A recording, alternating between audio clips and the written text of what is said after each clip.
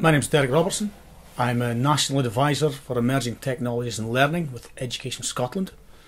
And for the past number of years I've been passionate about leading games-based learning and games design activity within Scottish schools. Well, games-based learning, to be honest, over the years I've been doing this, I'm kind of fallen out of love with the title. I think that it is possibly something that makes people think it's something that it isn't. That it's something other than good teaching and learning with good resources. But what it is basically for me is using contemporary contexts for learning that offer real challenge, demand and appeal for young people, that allow us to situate and embed what a school needs to deliver within a context that brings children in, brings young learners in, so that teachers can take them places.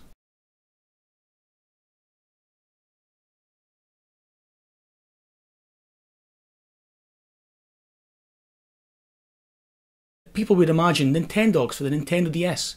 To see young children who are aged 5, 6 years old work together in groups to look after this virtual puppy, to make sure that it was clean, that it was healthy, that it was exercised, that they developed its skill sets, but also they could manipulate all the range of menus that were available within there. But what it meant was that the teacher could use that context to dive into literacy activities, to numeracy activities, health and well-being. They learnt about safety around dogs.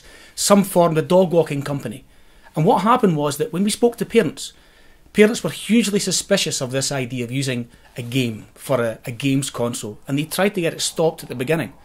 But after the 8 weeks of this project, when I spoke to them, they could not believe the impact it had on their children, particularly the boys, who could not wait to get to school to be involved in learning around the concept of this dog that was on this fantastic console that gave them immediate feedback.